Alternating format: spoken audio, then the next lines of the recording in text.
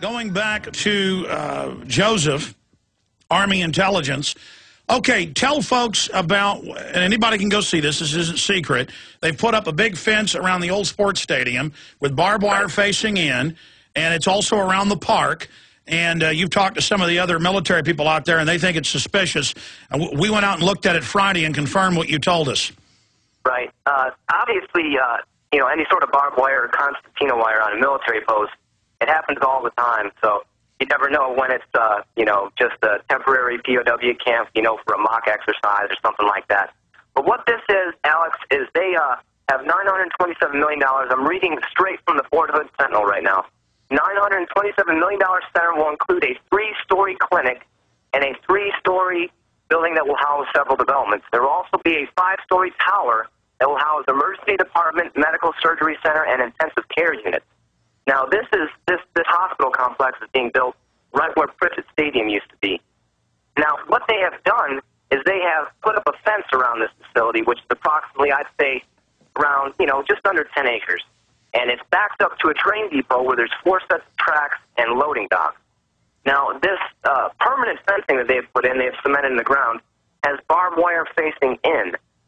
Now, I haven't really talked to anybody about that, but it just seems a little bit odd to me, and some of the, you know, my coworkers have said the same thing. Yeah, to be clear, you said some of the other folks at the base thought it was suspicious. I mean, we've been there. There is the train tracks. It's a lot bigger than just where the hospital is going to be. It goes into where a park was. I mean, it's a huge area with barbed wire facing in. You can see them cementing it, you know, putting the poles where it faces in with the 3 lines of barbed wire. I mean, why would you have the facility to where people can get in, they just can't get out?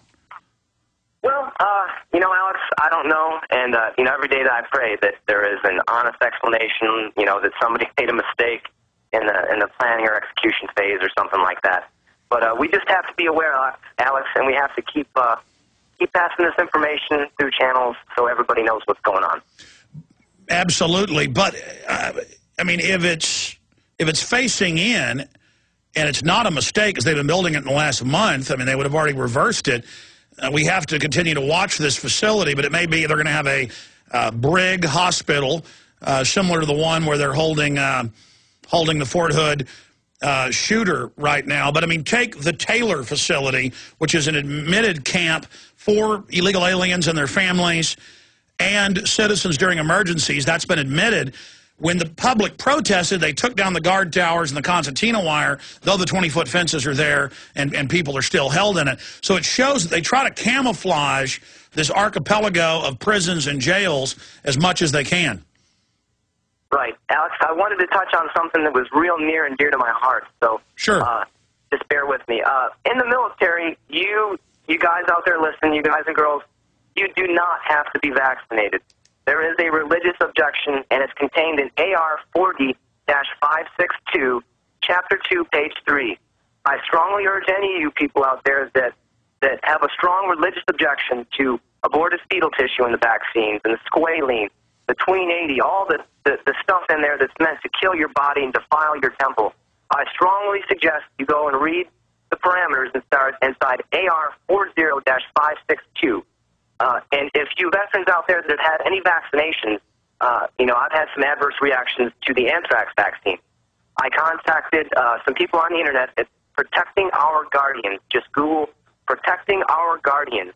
And they're a great Christian organization, nonprofit, and they helped me along the way.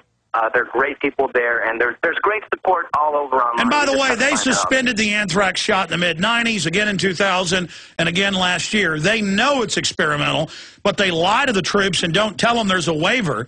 But you don't even need a waiver for an experimental vaccine. Congress and the courts have found it's illegal to give experimental vaccines to troops. Have you now seen Wired Magazine? They want to give you these vaccines that change your brain.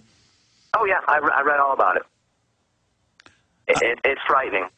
I mean, that's really scary.